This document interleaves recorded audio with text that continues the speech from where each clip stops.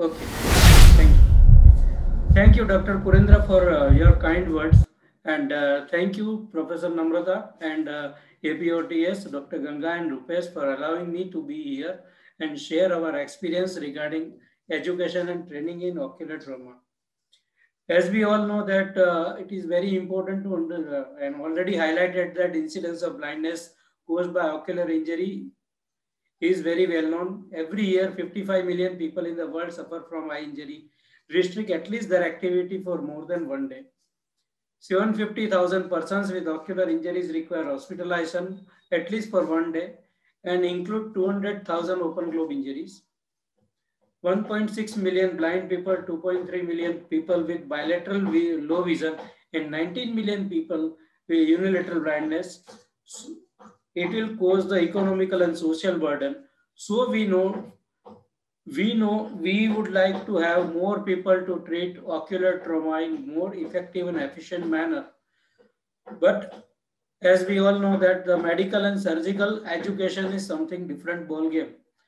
It is still little difficult to train people in ocular injuries because of certain reasons. Because it is an emergency, it is not an elective part, lack of human resources, limited access to the efficient ocular trauma care services, and lack of coordination amongst various departments like subspecialties of the ophthalmology and other department where other experts are required. The objective is to create the task force to fight the blindness because of ocular trauma. Clinicians who understand the ocular trauma well, this will need a person who can handle the primary point of contact and manages emergency management or coordinate the team management. Once emergency is over, the management by subspecialty may be taken over and maybe multiple players of the team should come. The challenges in training is awareness amongst the ophthalmologist itself, because very few people want to have a career, this as a career option. These are non-elective patients and people think that it is financially less rewarding. So there are very few people who are coming forward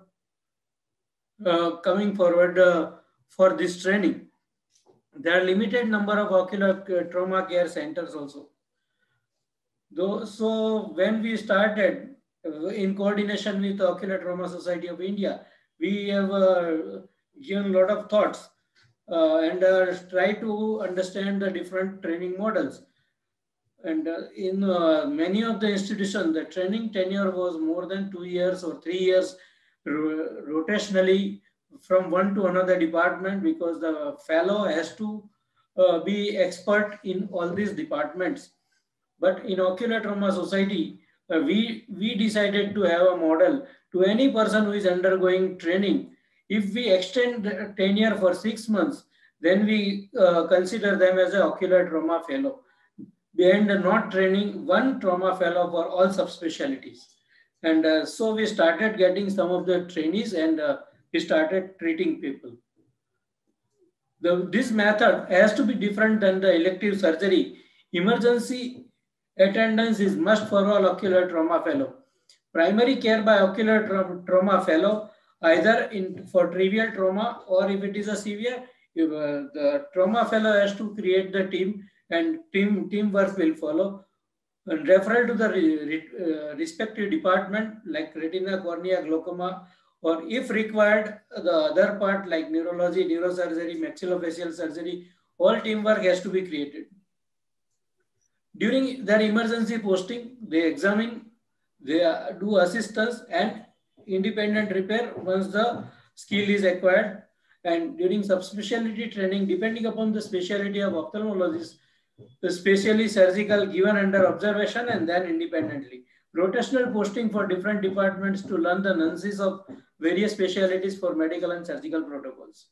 As a part of surgical training, primary repair of open globe injury or adnexal injuries are more important, or removal of ocular surface or intramural foreign body to start with. For that particular, it is very important to have a training infrastructure for documentation and assessment. Once the fellow is documenting, and then expert person will access those data, and so that they can correct the problems with the ocular trauma fellows and improvise the conceptualization. Training infrastructure for surgical recording, self and expert assessment also is very, very essential. Ocular Trauma Society has trained 4 fellows till now. 3 has been trained by us, and 4th fellow is undergoing training with Dr. Shakin Singh. And we are planning to take many more fellows at all our centers. The impact of the other aspect on the practice, ophthalmologists, once they are trained with ocular trauma, they feel very much confident for other subspecialties also.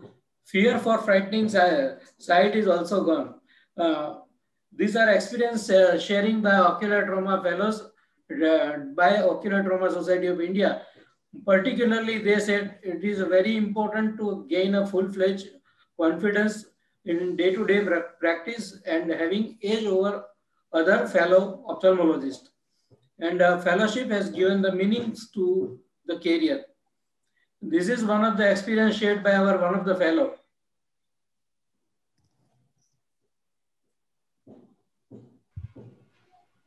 So Dr. Mehul, his audio is not coming.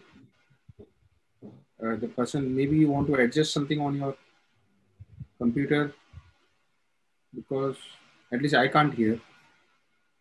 Yeah, just.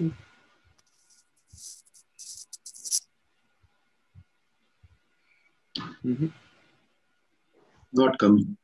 Not coming still.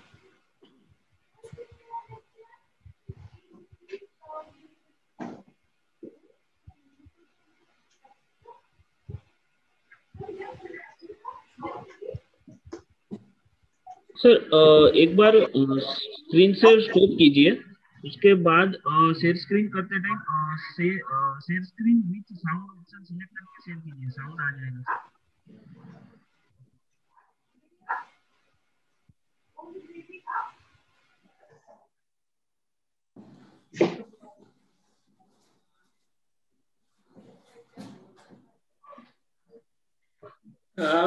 It was very important that to integrate the ocular trauma, particularly during routine residency program. Normally, residents are not very much sensitized to this program, but sensitization to all resident doctors regarding ocular trauma and emergency documentation according to BTTS or IGETS, documentation of ocular trauma score and pediatric ocular trauma score, and training for primary management has helped all the residents to learn and to encourage the interest in the ocular injury cases. And these are experience sharing of a few of our resident doctors. In summary, the chance to worst case scenario, including no light perception, has to be given. This they understood. The standardization of documentation according to the required format as learned by these people, and timely intervention according to the standard protocol and guidelines is important, and persistent to the trauma case with multiple surgeries and with good hope will create a good impact. That's what they have learned.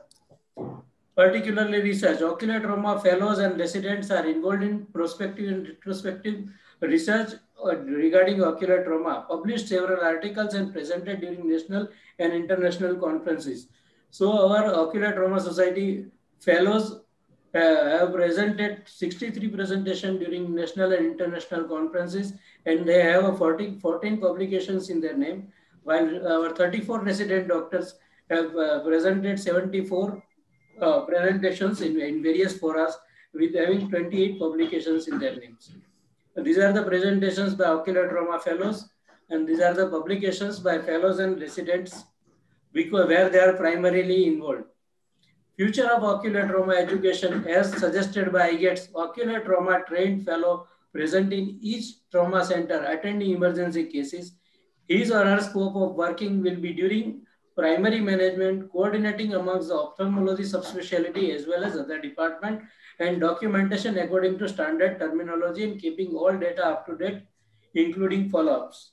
Thank you. Thank you, Dr.